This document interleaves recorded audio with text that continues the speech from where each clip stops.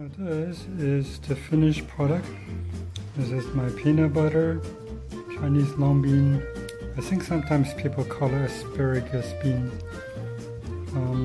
dish. It's usually a family favorite because it has peanut butter. Who doesn't like peanut butter? Alright, thank you. You are watching Have a Taste channel. Thanks. And this is how I make my peanut butter long bean stir fry. So after washing, you cut into small slices.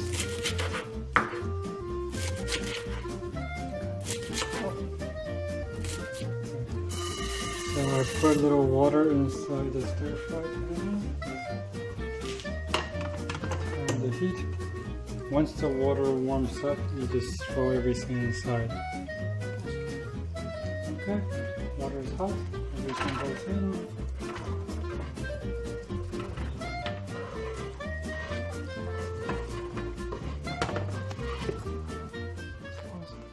Go.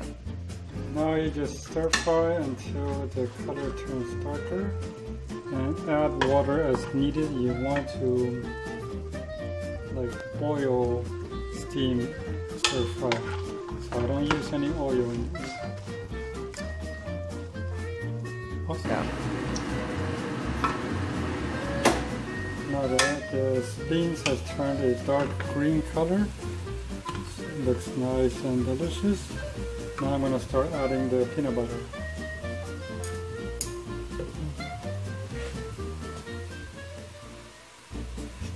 Big wad of peanut butter.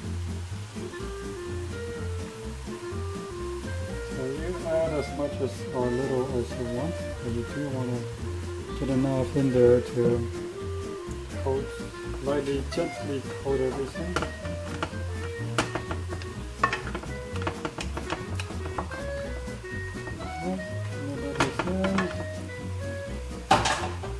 Then we add salt.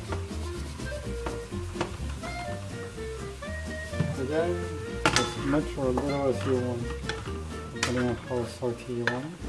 So now you just keep stir frying with the steam until all the water is gone.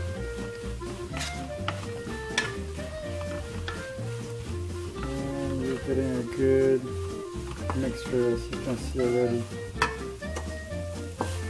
So I just kind of stir fry and taste every once in a while to make sure that these things are soft and edible. Otherwise, you pretty much have it. Thank you.